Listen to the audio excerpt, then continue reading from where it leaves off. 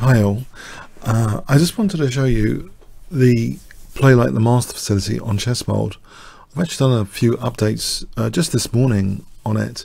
So if you go to improve Play Like the Master, say all the Tal games we've been going over on the channel recently, you can select Tal and we can try and emulate him. So we'll select Tal and it will prompt you. Trying to make it less frustrating this morning, as I realised coming back with fresh eyes that to actually try and play through a game is fine, but to try and get all the moves correct if you're actually trying to guess the moves is incredibly frustrating, especially if you haven't played through the game first.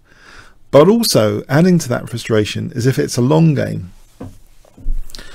Even when I'm doing video annotations on master games, say on Tuesdays, I try to pick shortish games, not games like over 60 moves.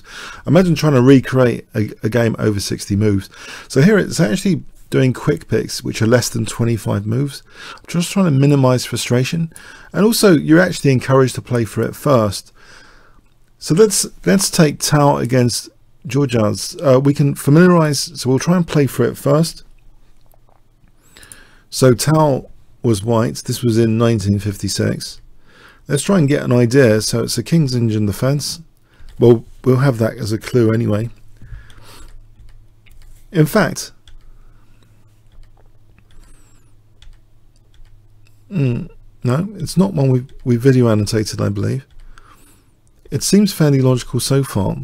Tal's giving the e5 square again. He doesn't mind giving up the e5 square, but he's breaking that down now. So we try and get an understanding really. I think this is the ideal, to try and understand first and then try and emulate later.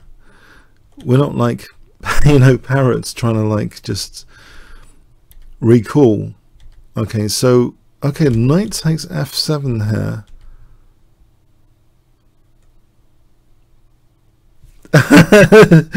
And I'm confused.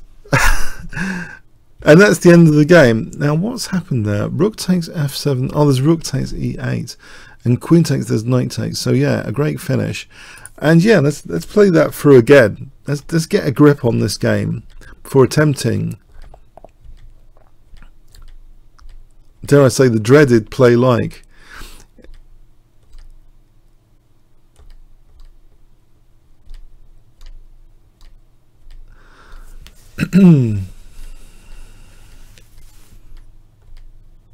Black didn't really do anything about e5. I don't know if he could have.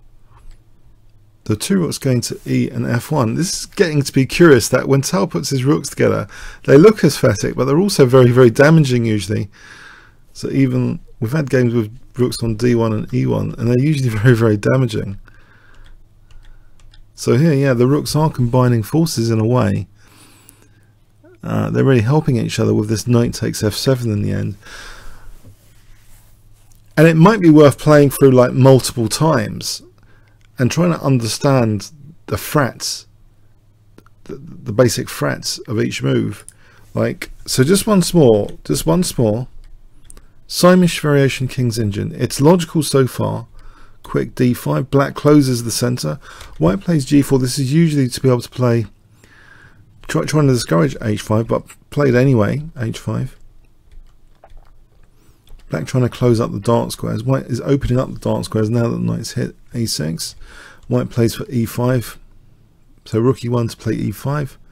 So we're trying to just get an understanding really at this stage of this game of what really happened.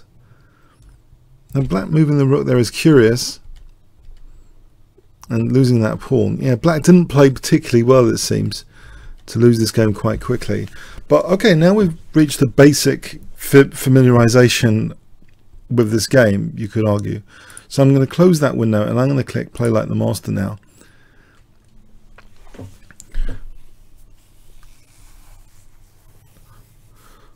Okay, so we got a basic idea. It was a King's Engine defense. It was a Simish variation.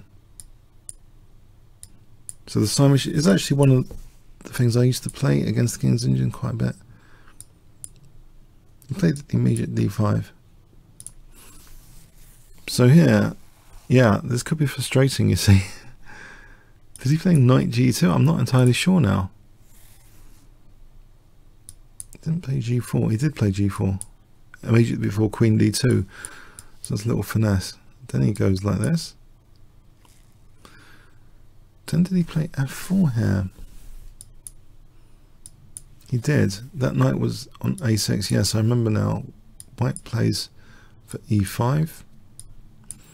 And then he lined up his rooks aesthetically. But where did this bishop go? I'm not entirely sure.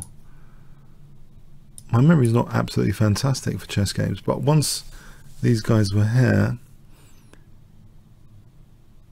Now I'm confused.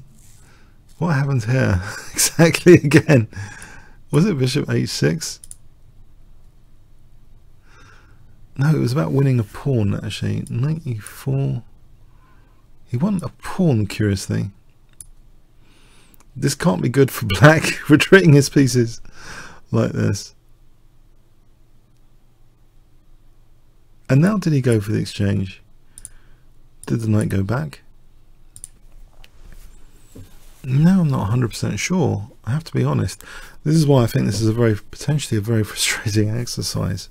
But if you get it wrong 3 times, it will prompt you to show the next move. Wasn't bishop e5 because that can be taken. Let's try and be sensible.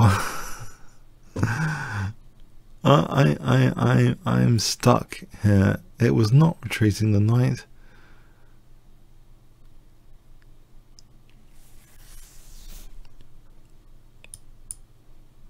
I think I'm going to show the next move because it's just a very frustrating exercise. It was just king b1, right? King b1.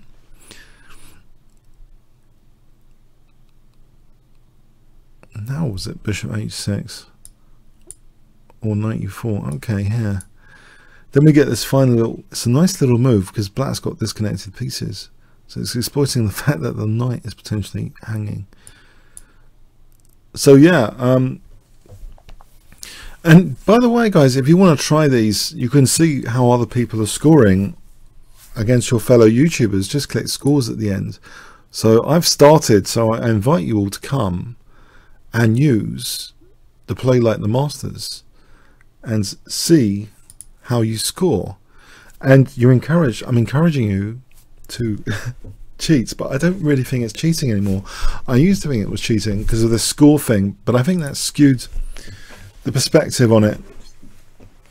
Who cares about the scores?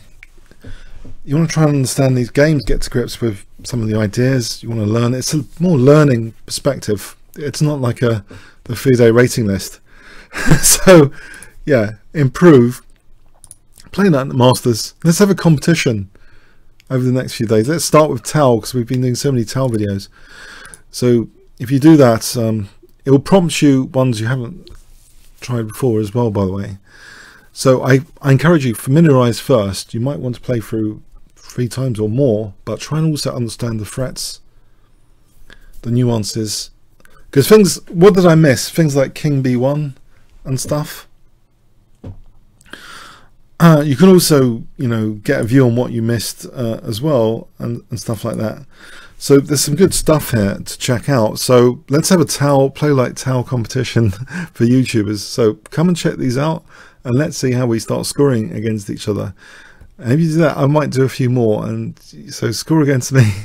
But what you shouldn't do, and this really is cheating, just to get a high score, you have this in one window and the Play Like in another. That is cheating. That is cheating, and you're naughty, and you're only cheating yourself.